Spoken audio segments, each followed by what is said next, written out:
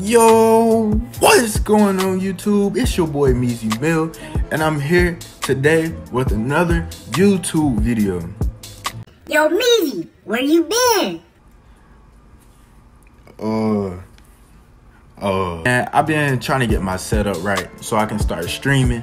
So I want y'all to hit that subscribe button so y'all can come join the stream, have a chill good time when I start streaming. And I want you to also like up that video because this is gonna be a banger right here. Alright, so what I'm gonna do is I'm gonna show y'all how to get all y'all shooting badges really fast. And I just made this is my normal account, but I made it a few weeks ago, probably like 3 weeks ago, and it took me max a week to get my pick and popper Hall of Fame max, catch and shoot max, corner specialist max, deep range deadeye max, limitless range max. All my shooting badges are max. Now if I could get them on Hall of Fame, they'll be all Hall of Fame right now. That's literally how fast I got them. But what you want to do is on your game time, game difficulty, quarter length, shit like that. What you want to do is, I normally play on Pro Hall of Fame 12 minutes. I mean Hall of Fame 12 minutes because it normally takes, like, you don't get as much badge increase each game. So I put it on Hall of Fame 12, but for the purposes of the video, I'm gonna put it on Pro 5 minutes so I can show y'all what y'all need to do so y'all can go out there and grind. Alright, into the video. So to get the badges started, everything started, the first thing that you need to know is that whenever you grind your badges, you always want to do 2 or more badges at one time, so it'll be the fastest that you can get it done. So I paired limitless and pick and popper, corner specialist and deep range deadeye, and catch and shoot by itself, because any shot that you shoot from the 3-point line will be towards catch and shoot. So the easy way to do this is you want to find a spot that you can just stand where they won't really guard you. Now all my point guards, they have Dahmer on gold. Even I have Chris Paul, Marcus Young, and I have James Harden. On defense, do not play defense because you will get way more rep and you will get way more shots. So, oh God, just shoot it. Just stand somewhere where they're not standing face up on you and shoot it.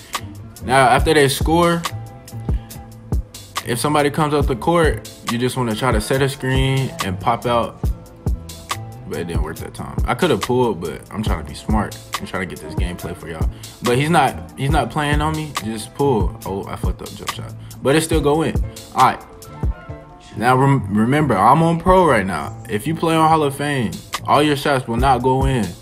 Now you will get better at learning where to stand and what to do in different situations. But the first thing you want to do is try to get your takeover to team takeover. Team takeover is so helpful. Because when you get team takeover, that's where you grind and get all of your, basically you get all your rep. So try to get some rebounds, do whatever you gotta do to get your, oh, I missed a rebound, but do whatever you gotta do to get your team takeover.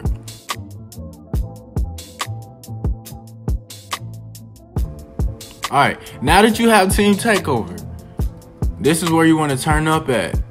On defense, change your defense to half court trap so they can score as fast as they can. Get easy buckets for them so you can get easy buckets for you too. Alright, now you want to set a screen called pick and pop for you. If you don't know how to call a pick and pop for your player, what you want to do is you want to press L1 or LB, hold your player's icon, and then press R1 or RB so he can fade. Alright, so now you just want to turn up. Try to do as many pick and pops. If you have a free limitless shot, shoot it. Because all you're doing is grinding badges. You're not worried about nothing else but your badges. Basically, the agenda is to get your team takeover and try to do as many pick and pops as you can do. I'm in a different game right now, and I'm going to teach y'all how to get this corner specialist and deep range deadeye. What you want to do is you want to go to the corner. You see what I'm doing? And you just pump fake, and then he'll back up, and you want to shoot it. Sometimes you get an open shot. Sometimes you get lightly contested. Most of the times, if they like are closer up on you and you have the white half circle under you, you'll get a lightly contested shot, and you'll make it. But this part right here is really more of a grind, because you will not make all your shots. Just, you see how that is early lightly contested. Now that should have been a green, but you know how 2K is sometimes. But still on defense, you don't want to play. You don't want to play defense, but wait until you get the ball. Go to the corner, call for the ball, spam it up. They'll pass it to you eventually. Pump fake, and then shoot that hoe. Wet like water? And that's what you just want to keep doing for this corner specialist in deep range that I try to get team takeover, because everything will go in after that. And just keep on grinding, boys. Now, another part for the limitless, you need to shoot 30 limitless threes in one game. It's simple. It's really simple. Just go to the corner. Sometimes people like this, you want to like set a screen on like the point guard, so you can get like a smaller defender on you, so you can shoot right over his head.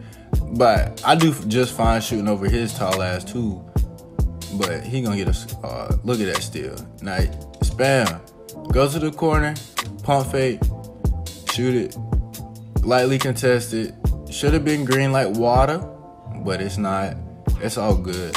But these shots right here, they really do not drop that often, and the grind for this part is real. I have mine on goal. It didn't take me that many games after I got used to it, but sometimes when they like not up on me, I just want to pull it. The grind is real. I'm not playing with y'all. Alright, and on catch and shoot, every shot that you take from the three, it counts towards your catch and shoot badge. Now, I hope you enjoyed this video, and I want you to comment down below, how do you feel about the Pelicans and the Lakers trade? How do you feel about Lonzo Ball, Brandon Ingram, Josh Hart, and the number 4 overall pick in this year's draft? And on top of that, 3 future first round picks just for Anthony Davis. How do y'all feel about Anthony Davis being with LeBron this year? Honestly, KD's my favorite player, but I wish he never went to the Warriors. I wish he stayed with OKC back in 07, 08 years. I wish he stayed. But comment down below how y'all feel, and I'm out.